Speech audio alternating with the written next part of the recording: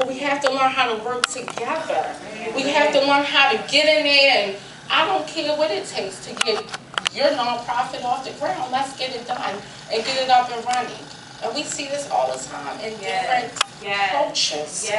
Jews don't do this. I can go to, if I had a Jewish daddy, I can go to him and I'm off the ground in 5 seconds. You know, he'll call his friends and he'll call his business people. So you have to learn how we have to get back into culture where we get back into working and helping one another. Amen. Amen.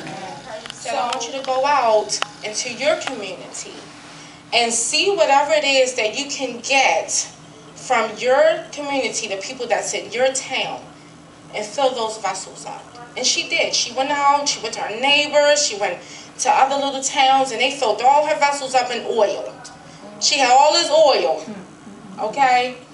She went back, she said, I did what you told me to do. Nothing happened. She was looking for this great sign. You know, the oils get full, what's going to happen now, you know? So she went back to him. She says, okay, I did what you told me to do. I filled up all these vessels. Go sell them. What is it that you want me to do now? He says, you go and you sell it. And when my pastor had finished the scripture, I sat there like, entrepreneurship, business starting, getting things in order, education. These are the things that help us empower ourselves. We have to have that knowledge. There's a circle. You have to understand the evolving circle, and that's on your second sheet there. It's motivation. And let me tell you something. You cannot go get somebody that's not motivated to work with you. That's not going to work. That is not going to work. You cannot call somebody that you know is not motivated to work with you. It is not going to work. And I'm not saying that you can't help them because they don't understand what work ethic is. They don't understand what purpose is. So then you can't drag them along when you're trying to do something. You have to motivate yourself. You have to inspire. You have to vision. You have to have your visions and your goals.